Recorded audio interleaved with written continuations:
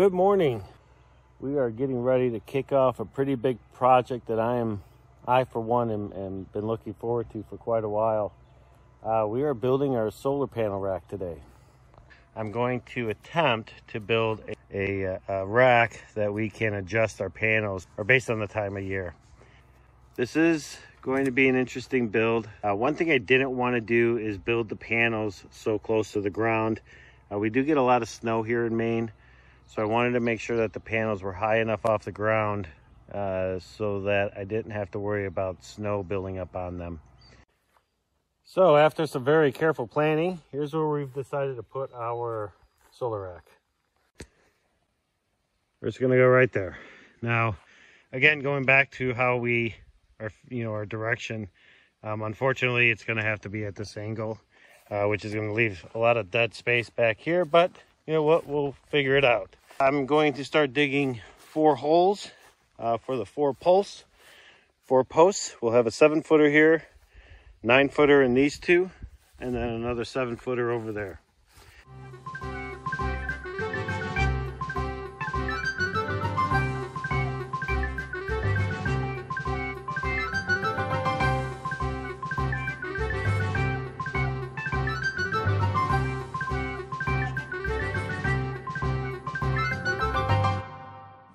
So on a nice day like today, Jen's over there getting our grass cut, because Lord knows we need it.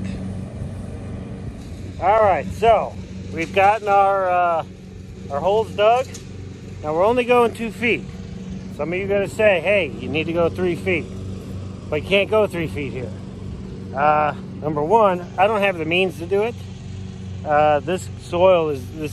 The soil that we have here isn't soil. It's actually gravel that the previous owners had brought in. So we get massive rocks in here, and let me show you what I'm talking about.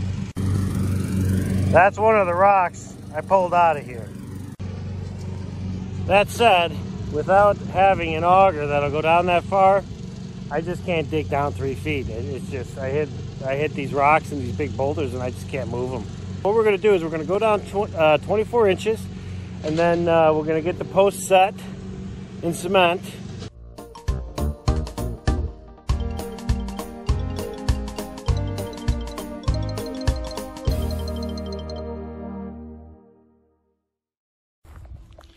Well, we got the posts all cemented in, and I'll kind of walk you through what we did here. So basically, we took a line, ran a line from the first post to the last, and we cemented the first post, cemented the last post, and then cemented the other 2. I did check with my compass, and we are facing 180 degrees due south. We are facing 90 degrees due east and due west. The one thing I am a little unsure of, I wish I could have thrown in some more cement. I've got a couple of these 2 larger posts here. There's still about 12 to 18 inches of hole left. Each hole has 100 pounds of cement. Oh, hello, Whitco. What did you bring me? Oh, Whitco, did you bring Daddy his string? Come here, leave it. Whitco, leave it. Leave it. Whitco, leave it.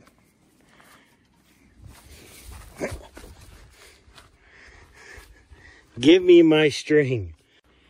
So the next step now is to let this dry, and then tomorrow we will be building the rack and hopefully, fingers crossed, mounting the solar panels.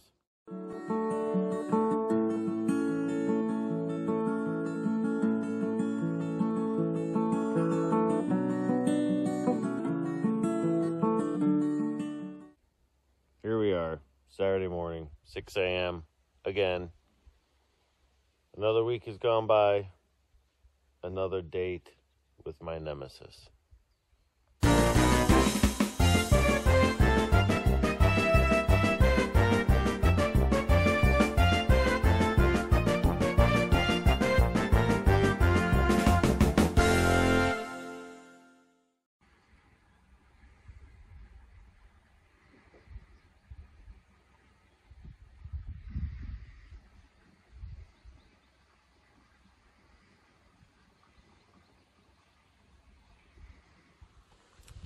Good morning. So we are back at the solar panel build. The posts are nice and sturdy. We're going to put up our 2x6s. So let's get to it.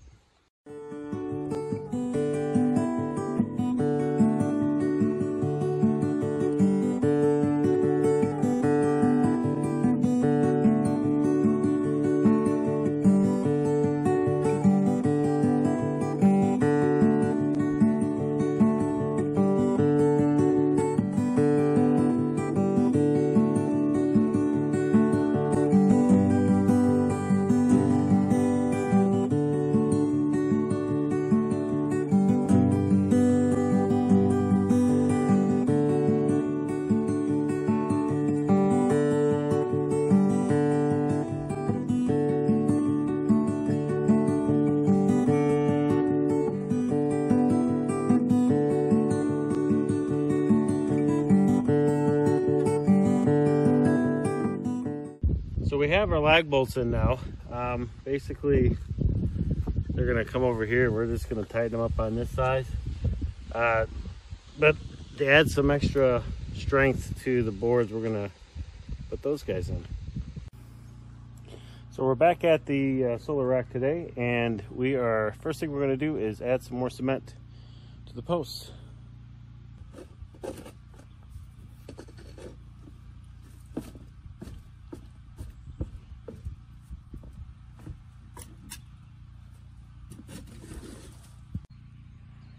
So we just added 60 pounds to each one of these three. This first one here only has 100 pounds in it. Then these three have 160 pounds. Now the reason we did that is when I dug this hole, it was only about 26 inches down. But when I dug the other three holes, they're about 30 to 32 inches, but because I had to keep these things in a straight line, and you can see that from this way angle, right? I had to dig out more space in the front of each post to make sure that I had that straight line. That's why if you look at this, the back of the post, which is on this side, looks like it has a heck of a lot more cement than on the front. And again, that is simply because I had to dig further in the front of these. All three of these posts have the same thing, but I also dug, even though it doesn't look symmetrical from the top, I did dig into the dirt underneath the soil there, so it is a nice big ball of cement. Okay, so the next step is to work on our brackets. What we're doing is we are taking some 5-inch and 6-inch heavy-duty hinges and bending them. So we've basically just attached it to a 2x6, and then with a hammer, just bending them backwards. So what we're left with is a bracket or a hinge that will be able to lay over the 2x6 support, and then we'll attach the rails to this. Well, hanging them on the 2x6 and trying to bend these hinges in place didn't work as planned, so we're going to move on to plan B, which should have been plan A. Here's what we're doing. We're using a vise.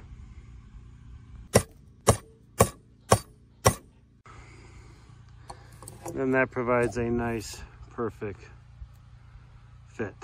So once we bent all of our hinges, the next step is to attach them to 6-foot 2x4s, which we've done here.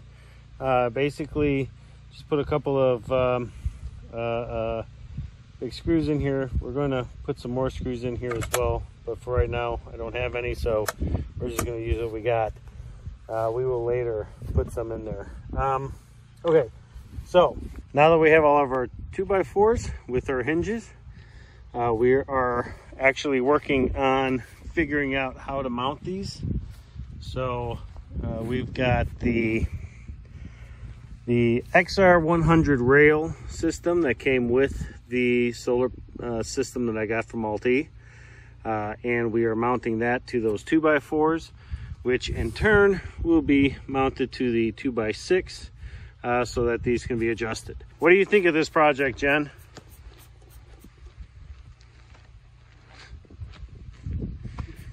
Having a ball, freezing my butt off.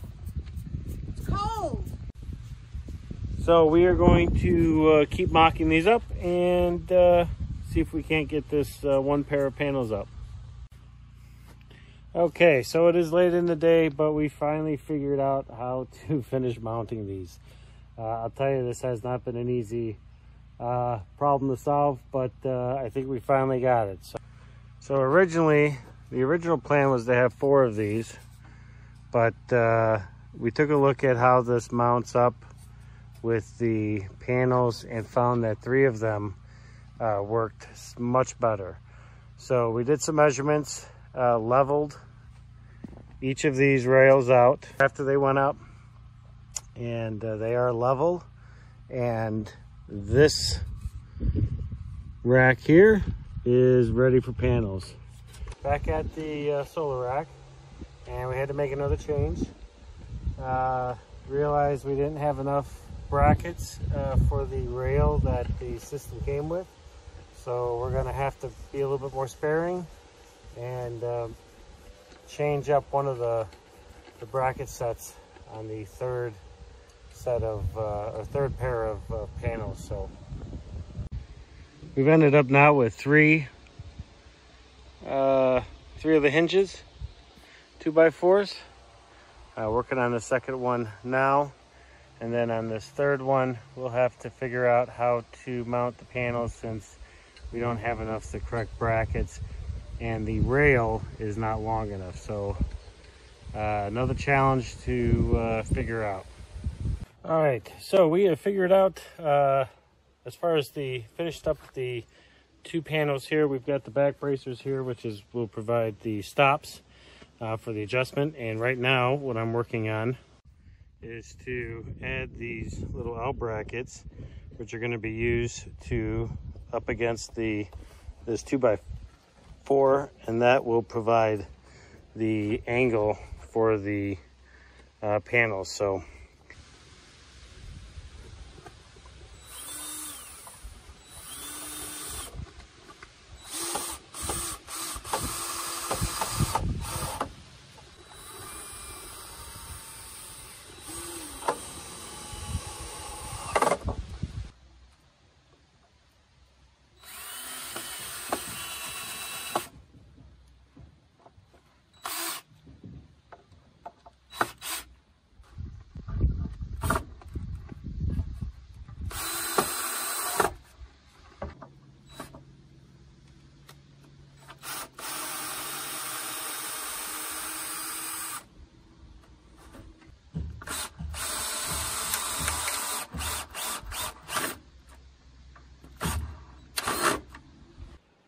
well, after a bit of finagling and massaging everything,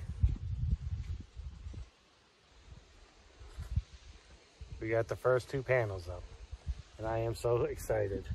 I am working on cleaning the other 2 now, and it came out pretty good. We've just basically got a lag screw in the corner, and we've got some brackets here so that we can have, you know, the different different settings. But I think overall it came out nice. It is very easy to tilt, even though the panels weigh 55 pounds each, and then you've got some of the lumber there. It is actually relatively simple to adjust.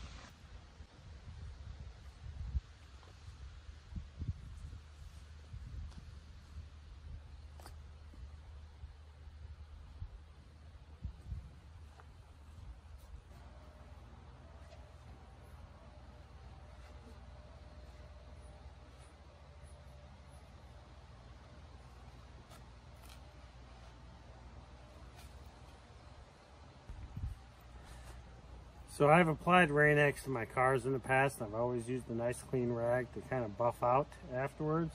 But my wife told me I can use water and paper towels, and it comes off even easier.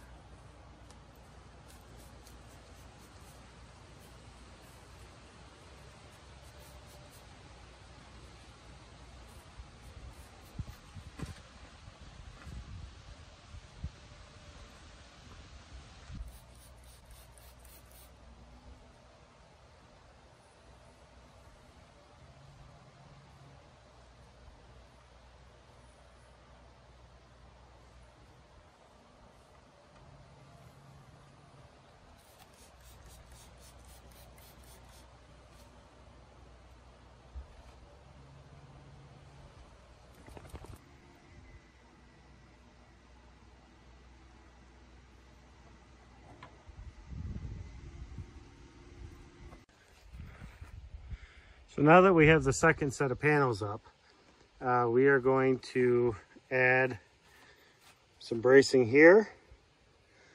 And then we're going to go ahead and put a screw here to make sure this doesn't move anywhere.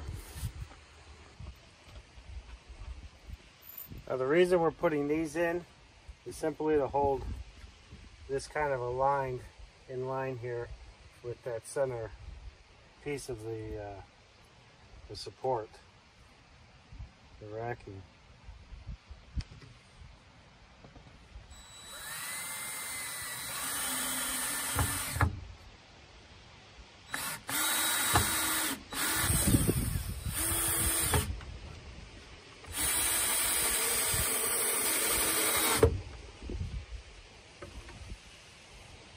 That's that.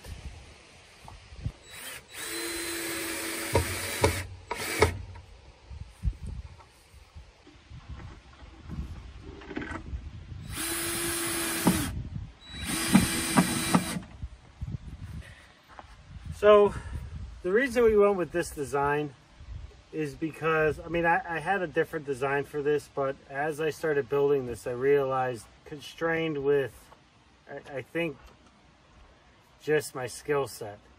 I had originally wanted to groove these so that this would fit onto this support. Problem is when I started making measurements, I couldn't wrap my head around how to make that work. Because it wasn't as simple as just cutting the width of this, because as you moved it down, it would move and shift. Be that as it may, I did have these out brackets. There's only 115, maybe, well, about 120 pounds maybe on this. This seems to do a really good job of keeping it steady. The real test is when we start getting some winds. But this is, since it's all made out of wood, if I have to make any adjustments or add any more bracing or whatnot, I can certainly do that. The other thing is I used lag screws at the joints where this adjustment is at, and I've been spinning on it. The plan is that when these are in their permanent position for that time of year, I'll just put some screws in the 2x4 to hold this 2x4 to the center frame. That way it's a little bit stronger. So I didn't see a lot of videos online on how to make these. I saw one picture which gave me the idea, but it was a much smaller system with smaller panels. So I just kind of ran with it. I mean, the real test is going to be in the high winds, because we do get some pretty high winds here, and we'll see how it goes. It does adjust. It adjusts the way that it is now is for the summer, and it adjusts down for the winter. So, you know, this rack accomplished everything that I set out for in this project, and I could not be happier. Now we just got to make sure it performs right. So this third rack is going to be a little different than these. In this setup, I've run out of these brackets and the brackets that hold the panels in place, the universal, you know, those. So what we're going to use on this one is old school. We're going to use L brackets, and mount the frame of the solar panels right to 2x4s. Okay folks, so we are not officially done, but we are as far done with this project as we're willing to go at this point. There are a few more things we do need to do. We are going to stain the rack, and we are going to add some more support here and there, and then fill in all the post holes. But here it is in all its glory. This rack is officially semi-completed. Like I said, there are a few more things we want to do, but we are very happy and pleased with the way that it's come out. This is the summer setup, and then come winter time we'll bring them down, and they'll be facing more directly south, more vertical as the sun gets further down the horizon. Well, again, thank you very much for watching this video. We are doing our best trying to make good content for you folks. I am trying my best, and I am getting better, and I think I'm getting better at doing this video stuff. If you have any comments, leave them down below. Positive, negative, doesn't matter. I love interacting with you folks, and I'm looking forward to getting your folks' opinions on our rack here. So thanks again for watching. God bless you. If you haven't subscribed yet, please hit that like button and that subscribe button, and we'll see you in the next video.